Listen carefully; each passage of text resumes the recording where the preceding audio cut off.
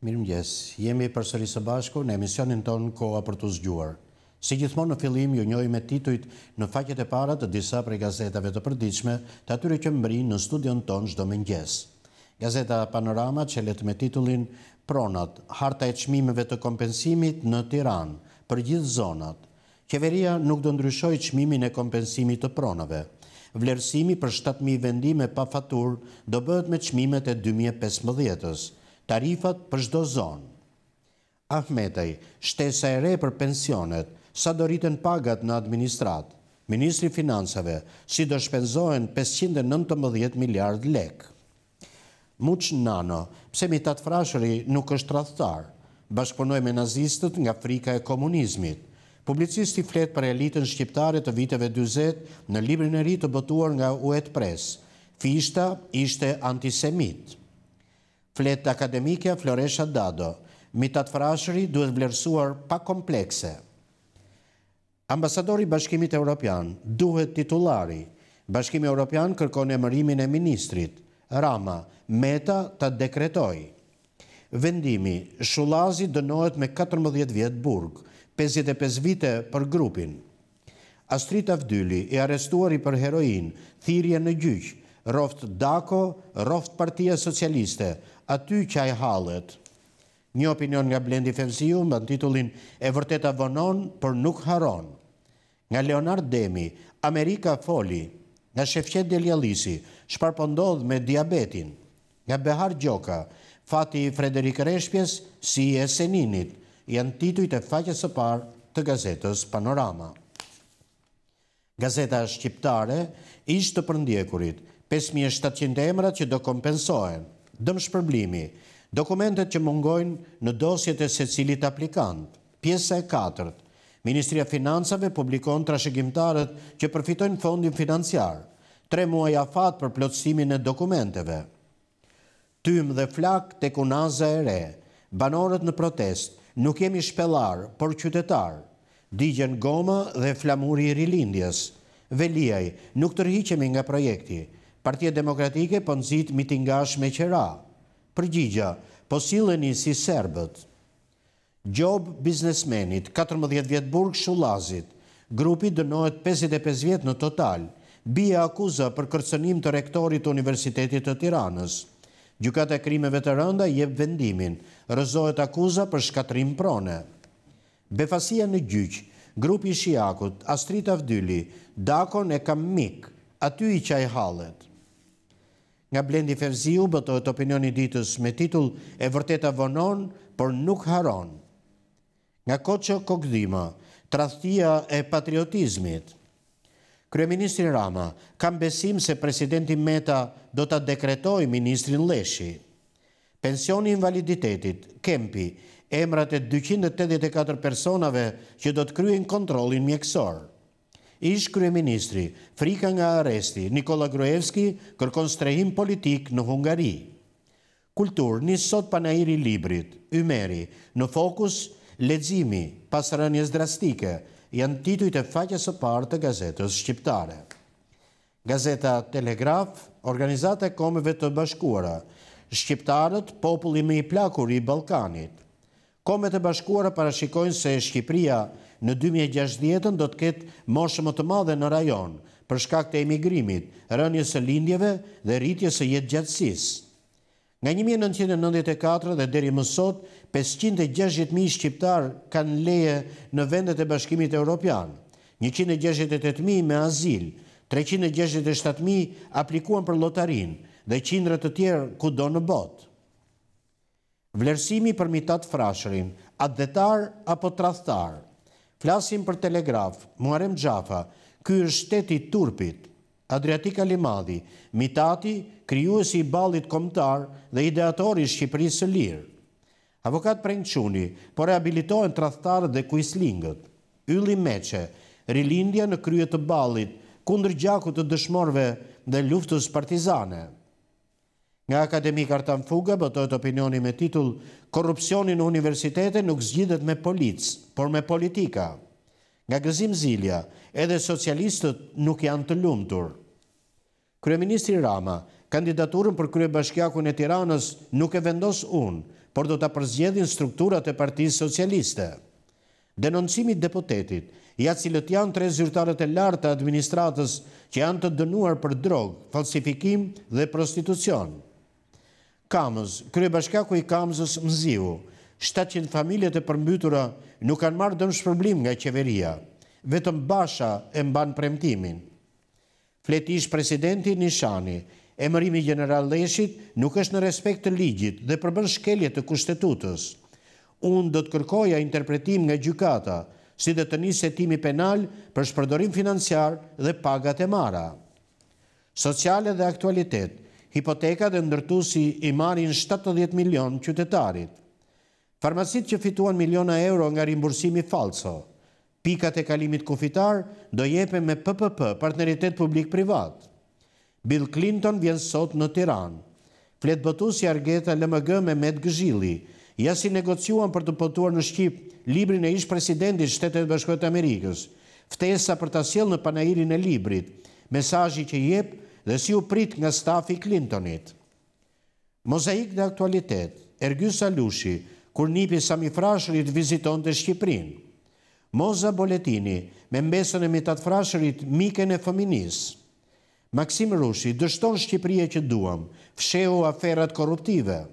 Profesor Bernard Zotaj, Ismail Strazimiri për çështjen kombëtare. Avokat Kujtim Cakrani dhe Zaçe Islami, ata që shitën detin bëhen patriot.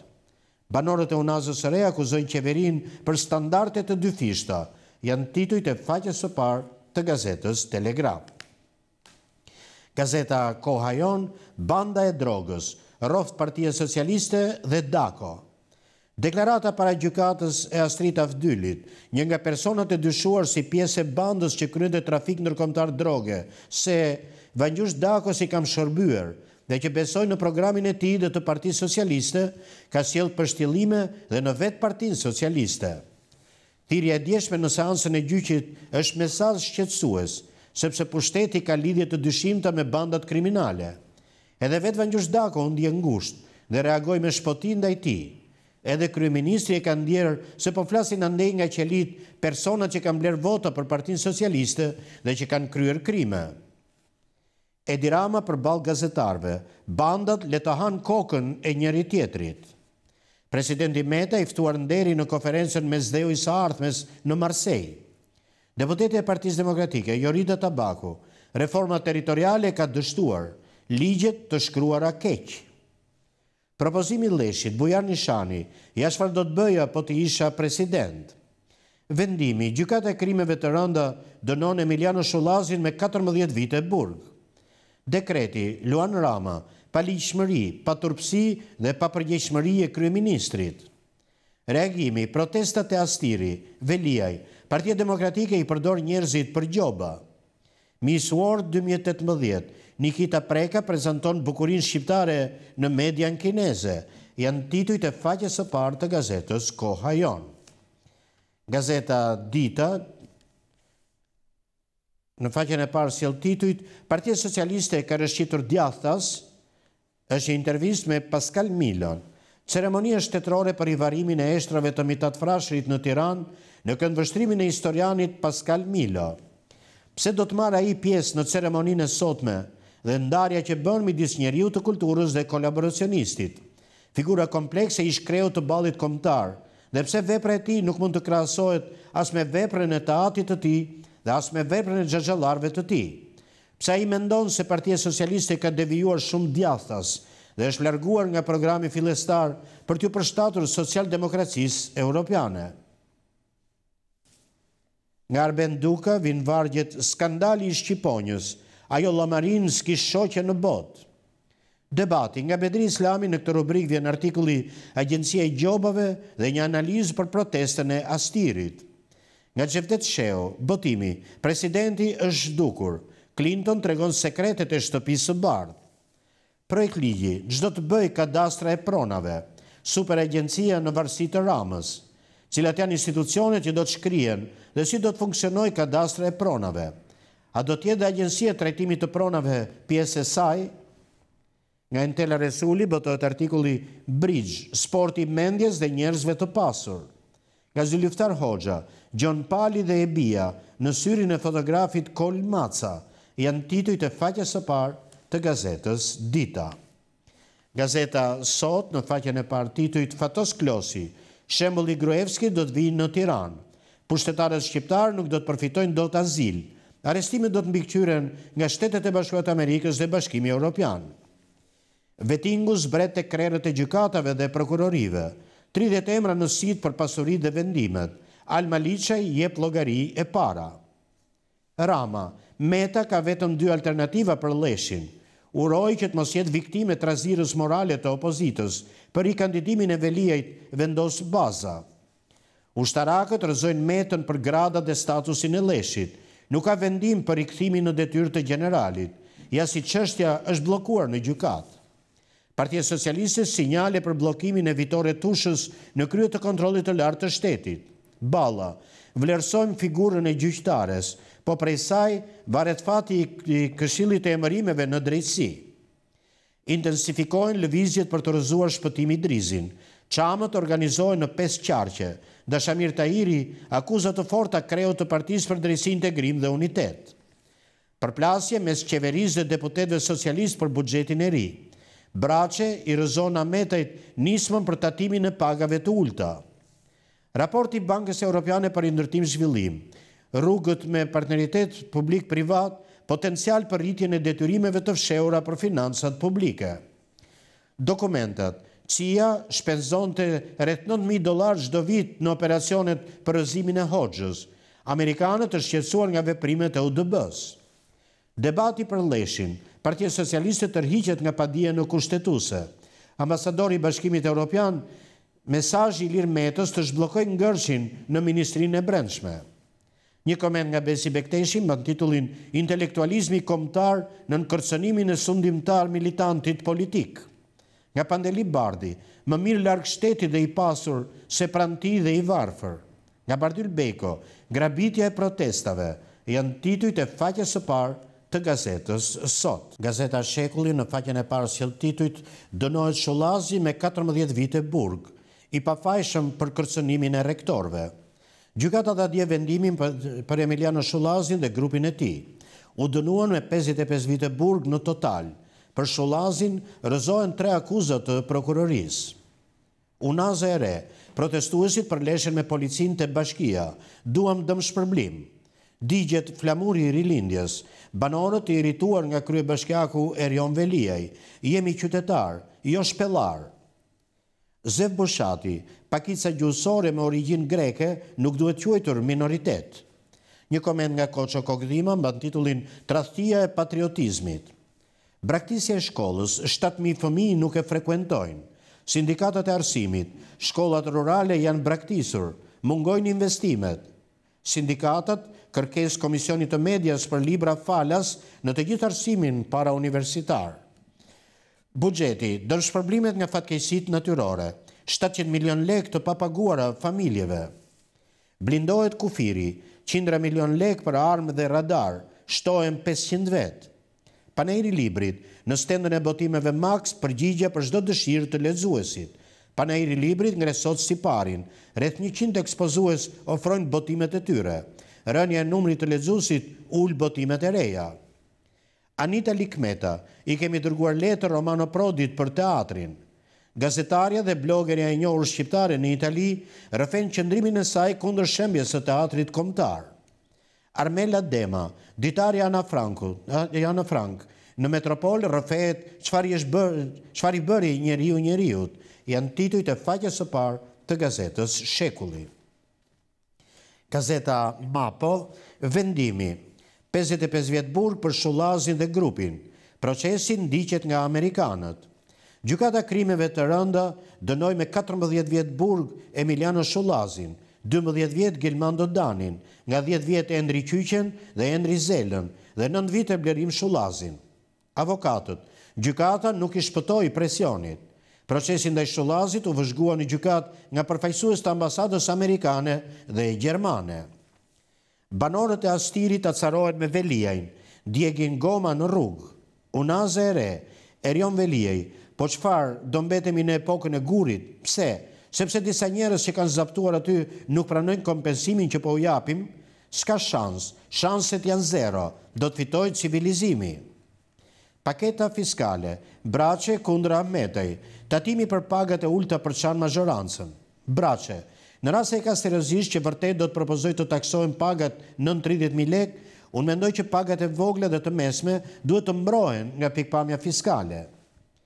Ngërsh është cikli i karikaturave nga Bujar Kapexhiu, provokatori, edhe ti muç. Editoriali i ditës është shkruar nga Ervis Iljaza, titullohet Ministria e Brendshme si faktori përcaktues i politikës së brendshme dhe të jashtme shqiptare. Nga Gentian Kaprata, çfarë kuptojmë nga protesta e banorëve të Astirit? Nga Catherine Martens, Angela Merkel dhe ardhmja e Bashkimit Evropian. Hapet sot panairi i librit, Alda Bardhyli, u pres me tituj të rinj dhe më shumë letërsi shqipe. Stenda u pres me një sër botimesh të reja në edicionin e 21 të panairit të librit. Forumet e Universitetit Evropian të Tiranës, Preç Zogaj, politikisht jam mundur, idetë e mia nuk kanë fituar. Analisti i njohur, unë kam qenë pjesë aktive e politikës, por nuk kam qenë asnjëherë aty ku ka ndodhur ky dështim, e pranoj që na kanë mundur. Në brëndësit gazetës Mapa, sot është suplementi Research, Sanksioni shtetit dhe norma juridike, është titulli që vjen nga ky suplement dhe i shtohet titujve të tjerë në faqen e parë të gazetës Mapo. Gazeta Tema, në faqen e parë sjell titujt, protestat për ndërtimin e Unazës së Madhe. Pse nuk e përmend Partia Demokratike dhe Lulzim Basha Victoria Invest? Rama, Ilir Meta ka vetëm një rrugë, deri të premten duhet të firmos. Shqiptarët nga popullsia më e re në Europë në pleqët e Ballkanit. Tregti, borxhe dhe dhurata, pikpyetjet mbi kryegjyqtaren e Vlorës mbetën pa përgjigje. Krushku i Berishës vlerëson Ramën, Mitati krahasohet me Winston Churchill, e eliminuan, po jo sigurimi, besoj se hoqën qafe Amerikanët. Dokumenti, Ruset Zoja, Gulina, Nina Pumo, Natasha Pengili dhe Taisa Pisha, deri në vitin 1960 mbani lidhjet agjenturore me sekretarin e ambasadës ruse në Tiranë, Romanchenko. Nga Merobaze botohet artikulli Përse Ilir Meta do të shkarkojë presidentin Meta. Nga Artur Ajazi, Lulëzimët e Partisë Demokratike. Nga Panajot Barka, vrasja e Kaçifës dhe domethënia e rrathëve të frikës në minoritetin etnik grek. Antena brenda familjes, Jari entuziast nga gjesti hungarezëve që strehuan Gruevskin, janë titujt e faqes së parë të gazetës Tema. Gazeta Standard në faqen e parë titujt Prishja e shtëpive, banorët në revolt, Velia i kyçet në bashki dhe i quan shpellar, reagimi, do të veshi me fustan. Banorët djegin foton e kryebashkiakut dhe flamurin e rilindjes. Kryeministër, kur ka ardhur për të marrë votat, na ke thënë edhe Enverozha të ngjallet nuk e prish dot këto shtëpi. Vasili, kush i quan shpellar ka fund të hidhur. Vokshi, Velia dhe Rama në shkelje të kushtetutës. Intervista e kryeministrit, Rama, në zgjedhjet vendore edhe pa opozitën. Kriminalët le të hanë kokat e njëri tjetrit. Në konferencën mes dheu i së ardhmes, presidenti Meta, ikja e rinis kërcënon zhvillimin ekonomik dhe kohezionin social në Ballkan. Ish presidenti Nishani, Leshaj zëvendës ministër si një person që nuk ka respekt për ligjin dhe kushtetutën. Astrid Avdyli në gjykat, roft Dako dhe Partia Socialiste, aty i qaj hallet. Partia Demokratike dhe Lëvizja Socialiste për integrim. Kjo provon se Dako është peng i krimit. Reagimi nga Lëvizja Socialiste për integrim, Luan Rama, emërimi Leshit nga Rama pa ligjshmëri, pa turpsi dhe pa përgjegjshmëri. Shifrat e rënda, borxhi i fshehur i koncesioneve, sa do të paguajnë shqiptarët çdo vit. Organizata e Kombeve të Bashkuara nxjerr shifrat. Shqipëria po plaket me ritme të shpejta. Mosha mesatare do të shkojë 48 vjeç. Anullohet testi, konkuruan për gradën komisar. Policët kapen me kopje në provim. Janë titujt e faqes së parë të gazetës Standard. Gazeta Panorama Sport, presioni nga Partizani. Tirana rikthen Michael Ngo. Zbardhen prapaskenat me sulmuesin anglez. Klubi del kundër vullnetit të trajnerit. Mema kritika skuadrës për disfatën e Gjirokastër. Zbulohet fjalimi. Ekskluzive, francezët pa mëshirë. Balliu, më mohuan kombëtaren. Analizë, dueli për titull, Vaso, Skënderbeu më ekspert se Partizani. Trajneri Hasan Lika, asnjë ndërhyrje, vllaznia do të ngjitet. Flamurtari pa rroga, Idrizi, ja e vërteta. Administratori pranon vonesat, disa kanë marrë paradhënie, por parat janë të sigurta. Kuksi, kthesa e madhe, zbardhet plani për janarin. Goli për modelen serbe, Gjimshiti, ja si e ndala Icardin dhe Interin.